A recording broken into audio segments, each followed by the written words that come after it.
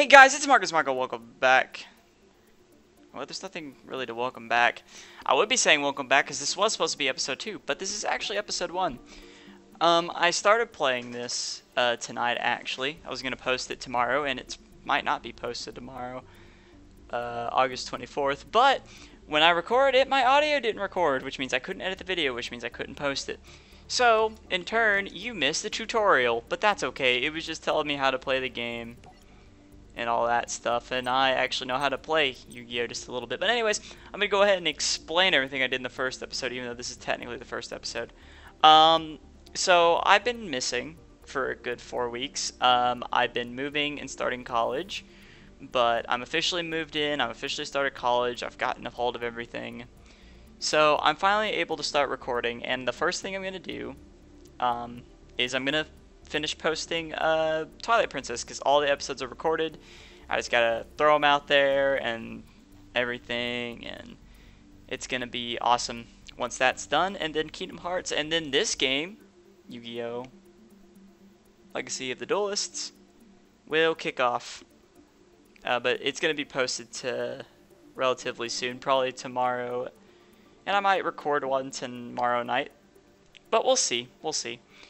Anyways, so let's go ahead and start this off with the heart of the cards. Basically, what happened in Duelist Kingdom is it was like Yugi is a really good player, and Joey wants to learn how to play. So here you go.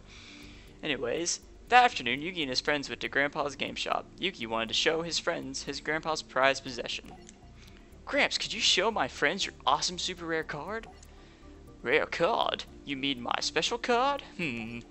Please. I don't even want to. Aha, how could I refuse? You kids are in for a treat. I don't take this card out too often. Ready? Here it is. The Blue Eyes White Dragon. So rare, so powerful, I never let it leave my hands. This card is priceless. There are only 4 of them in all the world. Suddenly, a classmate from school ran into the shop. His name is Seto Kaiba, the young CEO of Kaiba Corp. He had found the card he was looking for. Name your price for the Blue Eyes. I can pay anything you ask. I'm sure you could, but this card is worth more to me than you could ever offer. Senile fool! Kaiba stormed out of Grandpa's shop. The team was disturbed by Kaiba's obsession with the Blue Eyes White Dragon. Next day, when Yugi came back to the store with his friends, he found Grandpa was gone. When the phone rang, it was Kaiba on the other end, mocking Yugi that he kidnapped his grandfather and took him to Kaiba Corp. Yugi and his friends rushed to Kaiba Corp and found Grandpa laying on the floor, defeated. Grandpa, are you okay? Yugi, I failed. I wanted to teach that boy Kaiba a lesson about the heart of the cards, but I lost. Grandpa, how's the old man feeling? Kaiba, you sleaze, what have you done to him? We had a duel, that's all, with each of us putting up our most valuable card as the prize, but I guess playing against a champion like myself was just too much stimulation for the old fool. Kaiba, you should be ashamed of yourself. Look at the sweet prize I won. Kaiba held up Grandpa's Blue Eyes White Dragon and ripped it in half. Grandpa's most treasured card. Blue Eyes White Dragon is a rare and powerful card, and this one will never be used against me. My Blue Eyes White Dragon! My treasure! Grandpa, hold on!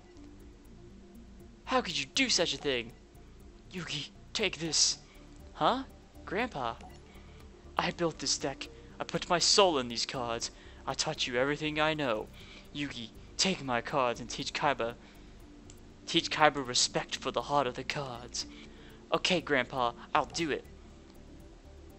Are you ready to play, runt? Playtime is over, Kaiba. And the Egyptian music plays. Huh? Kaiba was taken aback by Yugi's sudden transformation. It seemed like he had become a different person, as if he was more confident and powerful than before. Kaiba, prepare yourself, because it's time to duel. It's time to duel. Okay, that's getting stupid. Stop. I'm gonna pick scissors. Wow, he beat me again. Last time I picked rock and he picked paper. But he's going first, and I'm going second. That's perfectly fine by me.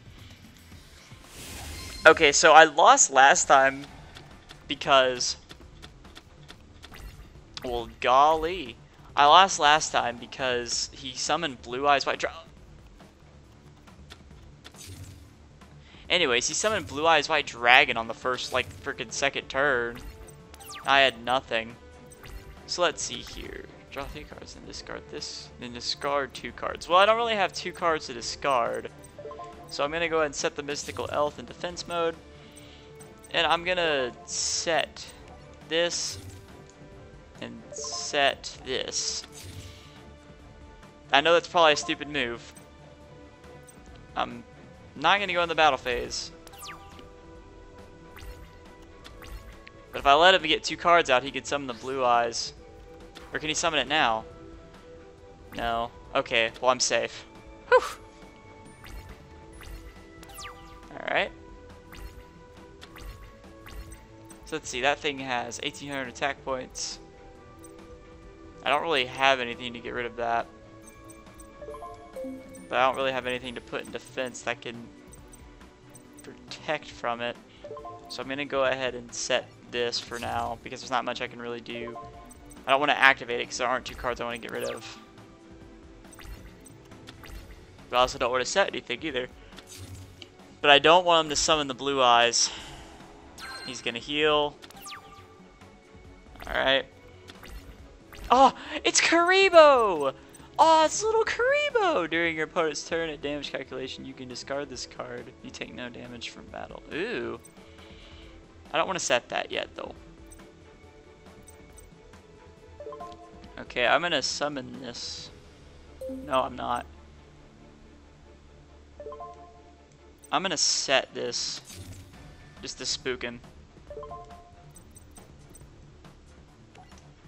Because I don't really have any good cards right now. I just got to believe in the heart of the cards. And hope that I don't have to surrender on this time. Alright, he's gone. Oh, here it comes. Yep.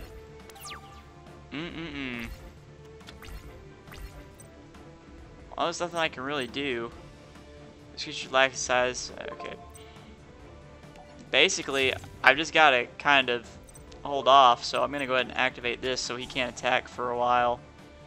While I basically just wait it out. Because I don't really have anything else I can do right now.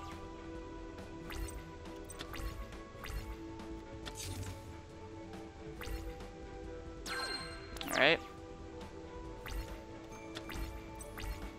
Equip only 2 monsters your opponent controls. Take control of the... Ooh.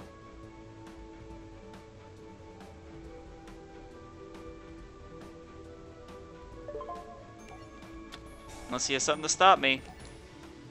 I don't care if he gets 1,000. I just took his Blue Eyes. Flip summon. Change to attack position. Go to battle phase. Go ahead and do it. I don't care if he... Oh, he's negating attack. Crap. Alright. Should have seen that coming, though. He can't attack me for another turn, though. He can go ahead. He can have all the life points he wants. I got his Blue Eyes. Alright.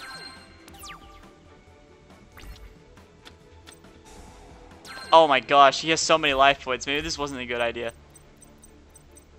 Alright, what is this thing? I one monster with 15 less. Deck to your hand. Awesome.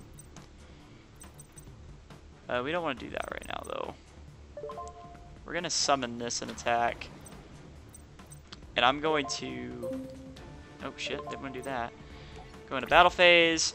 And I want to use him to attack this one. Okay, good. Wait, what? Oh, he gets to show... Oh, I didn't know that. Alright, see what this was. Okay, cool. So he just lost 3,000 life points, and he just lost 800 life points. But basically, my mystical elf is very vulnerable right now. So I'm probably going to lose some life points once the mystical or revealing line is done. Alright. Send me something good. What's this? Activate this card by targeting one monster your opponent controls. It cannot attack or change its battle position. Destroy this card. That might actually be something good to set. Alright, I'm going to do the same thing I did before and attack with this one. Or wait, not you. I didn't want to do that. Oh well. I thought I had it on the other guy. I guess not. Oh well. He'll still get a nice chunk of damage.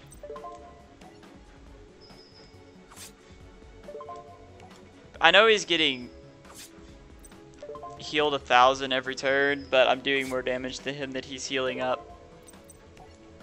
And I got his blue eyes, so I mean, I pretty much got this unless he figured out a way to get rid of it. Uh-oh. Is he gonna... Yeah, sure. Rip in peace. Yeah, he can't do anything to me right now. Alright, which one of these? You have a higher attack, so I'm gonna summon you. Alright, go into battle phase. You're the only one that can attack him, so... I wish I didn't have to see this animation. I mean, it's pretty alright, I guess. Alright, now attack. I don't think I won it here, but I sure got close.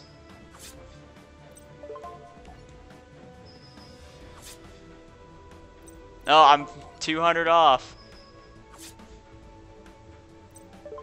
Yep, I'm 200 off. But I won at least, I'm pretty sure. Just because I got control of his blue eye. Oh wait, he's gonna heal. Yeah, whatever.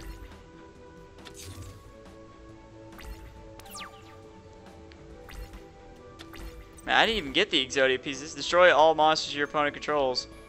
Oh, I love that card. I'm just gonna go ahead and attack though.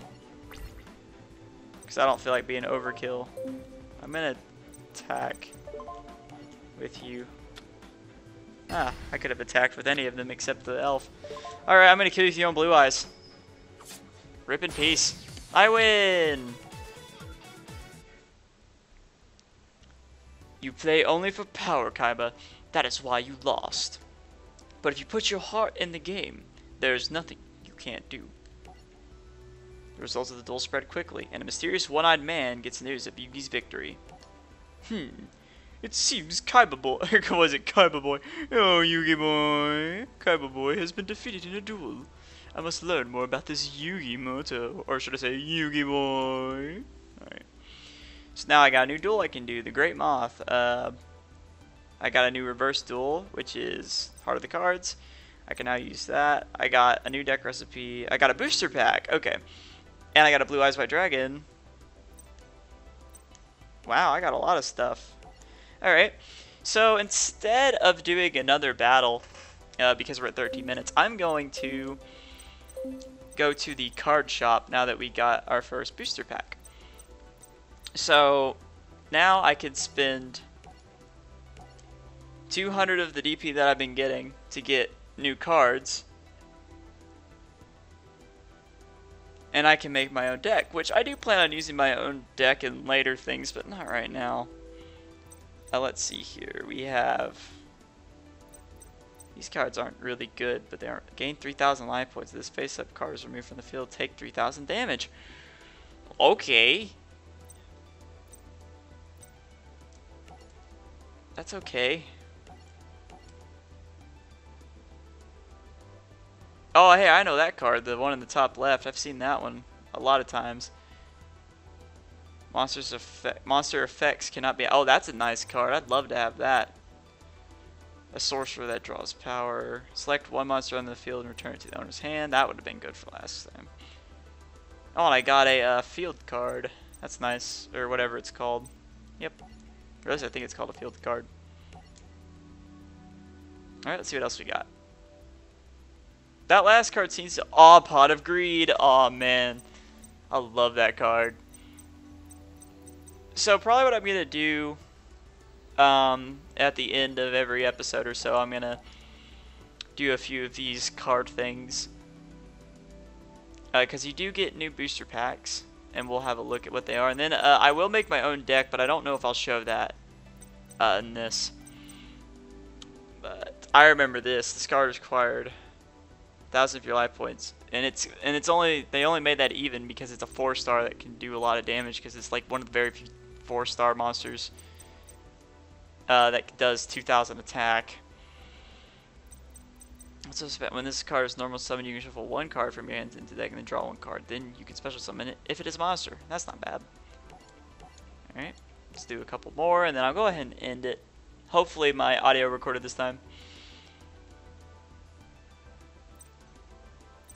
I've never seen these before. During your player's turn, when trap cards activate, except turn this face. Not bad, not bad.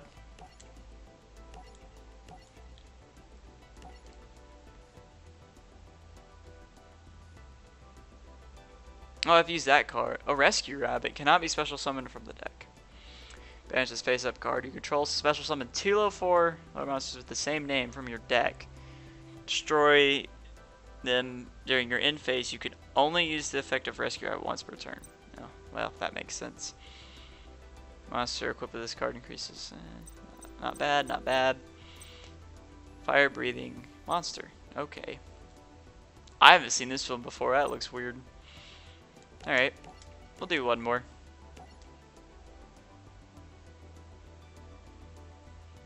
Oh, the starfish. 600, 700. Not bad, not bad.